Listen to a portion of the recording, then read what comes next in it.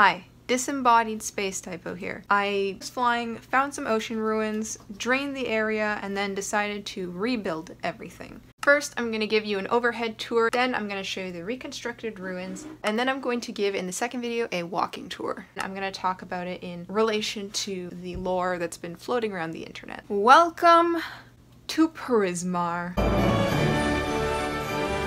Okay, I'm sorry, I couldn't help myself. But for real, let's go.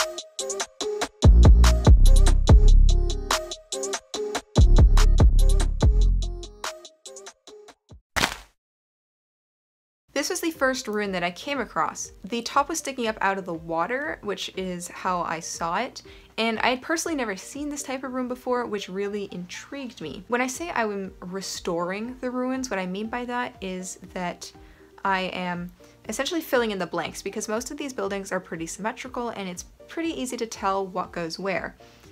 With the exception of this little nub thing, I have no idea what this is. I just kind of left it there.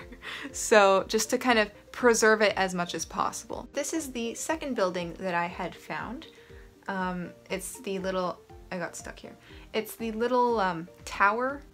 This one was really easy to figure out compared to the other one. It's super symmetrical, and I noticed that there's this little design on top that I tried to imitate elsewhere. You'll see what I mean later. But yeah, that's the little tower. This one was actually completely encased in stone. I was digging around the area and found this one by accident. So this one was not visible at all, and it was a very cool find. Then I found this one. Okay, so this one is real weird. I have no idea what the hell's going on with this thing. Like, look at the back here. I was legit so confused. And I had no idea what was going on, and I still don't. So if you have any ideas as to how I can restore this, that'd be very much appreciated. Alright, this is the last one. This one was also completely encased in stone. There was absolutely no sign of it anywhere until I started digging. That was that. Editing disembodied space typo here. I just had a very close call.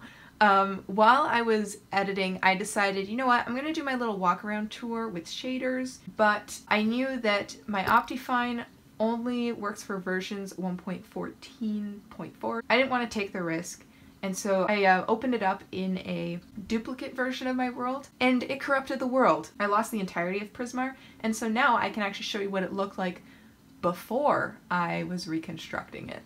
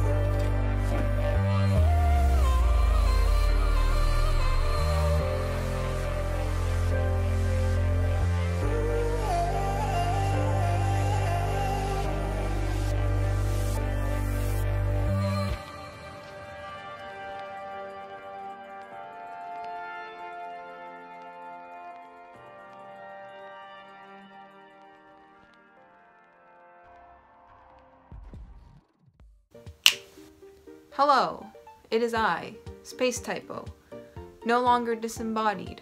You have just finished part 1. Part 2 is next, and I'm going to be uploading it soon. What did you think of this video? What did you think of my city and what I did? Did you like it? Did you dislike it? Was it interesting? Let me know.